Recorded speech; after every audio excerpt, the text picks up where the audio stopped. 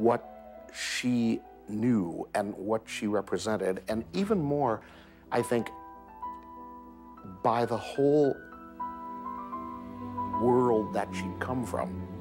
The Russian school of piano playing was a romantic type of playing instituted by Anton Rubinstein, the great pianist, a contemporary of Liszt. Romantic, of course, means personally expressive, which meant that you could take a piece of music and interpret it according to your feeling.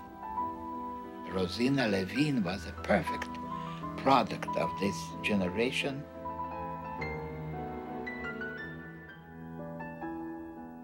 I started to play the piano when I was 6 years old, where I studied with a teacher who became ill, and my mother asked the director what they ought to do with me, and he suggested that the star pupil of the conservatory, Joseph Levine, would give me lessons. And that's how we met. When I think of Mrs. Levine, I think of her life as a beautiful love story. When she first met Mr. Levine, she was quite young, as you know, and she told me once that the very first moment she met him, she knew in her heart that was her destiny.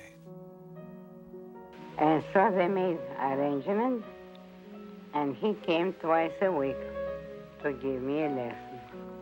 And he said, "Show me your hand. You love music?" I said, "Yes." And he said, "Would you like me to play something for you?" And I said, "Oh, yes, very much." So he played the Barcarolle of Chopin. And now, for all my life, the Barcarolle is what I like so much. It was remarkable because he had the gold medal when he graduated from Moscow Conservatory, and she also had the gold medal. And they were a team in every way, constantly giving to each other, supporting each other, loving each other. Joseph Levine taught me very much about his wife. He taught